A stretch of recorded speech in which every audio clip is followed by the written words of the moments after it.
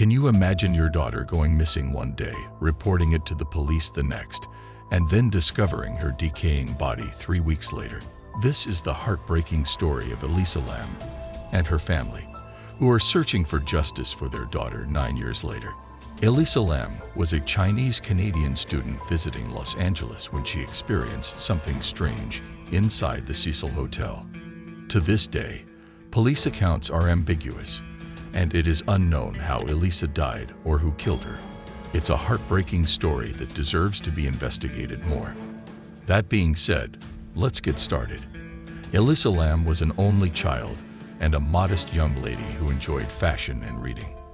Although her parents were from Hong Kong, she was born in Vancouver, Canada. Her parents started an Asian restaurant in Vancouver before assisting in maintaining the famed Chinese restaurant Paul's. Elisa was diagnosed with bipolar disorder and depression as a teenager. Bipolar disorder presents as depression interspersed with periods of unusually heightened mood known as mania. She was required to take a vast list of prescription medications. However, she enjoyed a calm life with her family and was never aggressive or attempted suicide. Elisa, who was 19 then, started writing down her battles with mental illness and pictures of models in 2010. She maintained a blog on Blogspot for 2 years under the title Other Fields. In one of her posts, she wrote, "I spent about 2 days in bed hating myself." Elisa's entries were frequently about her depression. She was harsh on herself for not going for a run, overeating, and coming up with excuses to do both. Having experienced a relapse at the beginning of the current school year, Elisa dropped many classes and felt completely confused, as she described in a blog entry published in January 2012. She used a Chuck Palahniuk quote as the heading of her post. "You're always haunted by the idea you're wasting your life." Elisa also used that frightening quote as the first line of her blog. She was concerned that her transcript would look suspect with so many withdrawals, and that she would be unable to continue her studies and attend graduate school. A little over 2 years after beginning to blog, Elisa announced that she would switch to a different platform, using the handle Nouvelle Nouveau. Elisa launched a Tumblr blog dedicated to fashion photographs, quotes, and a few of her own words. As an epigraph, she utilized the same quote. However, we must remember Elisa as a person, not a diagnosis. She was a bright young woman who attended the University of British Columbia and had big plans for her future. Unfortunately, none of these dreams came true. January of 2013. She traveled to the States, and her family never saw her again. On December 21st, 2012, Elisa stated that she would fly out to California to visit a school in Santa Clara in hopes of transferring there. She even shared her schedule on Tumblr and invited anyone who wanted to meet her on the road to do so. Elisa announced on January 9th, 2013, that she had made a new Facebook page for the 6th time due to paranoia. She said, "This is the start of her depression, and she is feeling very low." Elisa arrived in San Diego on January 22nd via Amtrak and inner-city buses after getting confused in an airport and missing her flight. Elisa went to the San Diego Zoo and posted images she took there on her Tumblr over the next few days. She added, "Every once in a while I do something entirely impulsive and reckless, like tell the guy I just met I like him," to her post. Elisa landed in Los Angeles on January 26th. On the first night, she stated on her Tumblr that she went to a speakeasy with some buddies. On the 28th, she booked into the Cecil Hotel, redesigned as Stay on Main. The Cecil Hotel was a low-cost hotel in downtown Los Angeles with a significant homeless population. While some floors were for guests like Elisa, others were for people who resided on Skid Row for short or extended periods. The hotel already had a horrible reputation before Elisa's tragedy. It was a place with a history of suicides and overdoses, in a place where several high-profile serial killers had stayed. It was even the inspiration for American Horror Story, Hotel, which starred Lady Gaga as a vampire living in a penthouse. Elisa first stayed in a shared room. 2 days later, her roommates complained about her strange behavior, and the hotel manager transferred her to the 5th floor. where she would have her room. Elisa was meant to check out of the Cecil on February 1st and proceed to Santa Cruz for the next stage of her adventure, but she never checked out, and something terrible occurred to her. The complete truth is yet unknown. When Elisa left Canada, her parents made a rule that they would talk on the phone every day. Despite losing her phone once, she spoke to them every day until February 1st. Mr. and Mrs. Lam traveled to Los Angeles that day and filed a missing persons report with the LAPD. Throughout the next 3 days, the police sought hundreds of clues, but they were grasping at straws. Katie Orphan, the bookshop manager, last saw Elisa while she was buying presents for her family back home. Katie described Elisa as very lively and very friendly.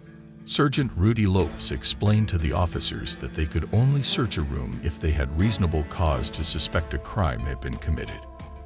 After anxiously searching for clues and coming up empty-handed, the LAPD went public on February 6th, inviting everyone to keep an eye out for Elisa and to come forward with any relevant information. Another awful week followed, with Elisa's parents growing increasingly concerned, with the police increasingly eager for results. On February 14th, the police made a significant breakthrough in the case: an unusual security camera video from the Cecil Hotel elevator. The video went viral almost instantly. It received 3 million views and 40,000 comments on the Chinese platform Youku in just 10 days. Many people found the ending too disturbing to watch.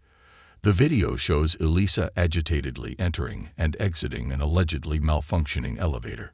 Was she going through a bipolar episode? Had she neglected to take her medication?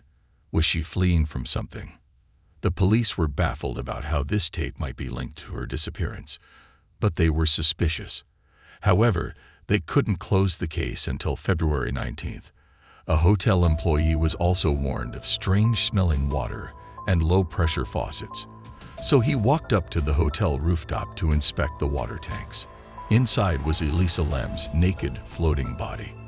The coroner issued a report on the 21st stating that Elisa drowned by accident, and that this was primarily due to her bipolar disease. However, the case had garnered international notice by this point, and many people were dissatisfied with the coroner's report, simply not believing Elisa drowned by accident in a massive water tank on the hotel's roof. To begin with, Cecil Hotel guests had no access to the hotel's rooftop. The doors, stairs, and entrance to the hotel's rooftop are all closed, with only employees having the passcodes and keys, and any effort to force them open would have set off an alarm. Elisa couldn't have gotten to the rooftop unless someone drove her there. And if she was shown the path, it suggests she did not drown by mistake. Then there's the CCTV elevator film, which sparked hundreds, if not thousands, of internet comments. Apart from the unnerving sight of Elisa, who appears to be talking to herself and becoming agitated, many of the video's viewers disputed it, but a whole minute of the video is missing, implying that someone tampered with it to conceal evidence. However, because the resolution is so low, it is hard to tell whether or not a minute is missing. Then there were rumors that Elisa's mouth was purposely blurred in the footage to conceal anything she was saying. However, the police never investigated these claims. Then there were rumors of otherworldly entities seizing Elisa's body, although making such assertions ignores Cecil Hotel's heinous history. Richard Ramirez, a serial killer, stayed at the Cecil Hotel in 1985 and murdered 13 women. Jack Unterweger was detained as a homicide suspect in 1999. There were also multiple examples of visitors taking their own lives in the Cecil Hotel, many of whom were from Skid Row, and had given up on their ambitions and dreams. The most irritating aspect is that, despite the hotel's long history of death and murder, none of it can be related to Elisa to solve the riddle of her death. Drowning alone in a water tank on a rooftop she didn't have access to. It sounds unlikely.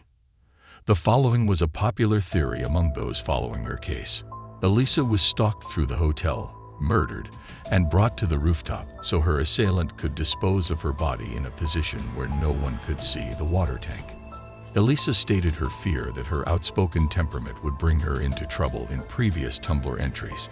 She wrote, "My mouth will be my downfall and will get me into trouble, and I'm going out tonight."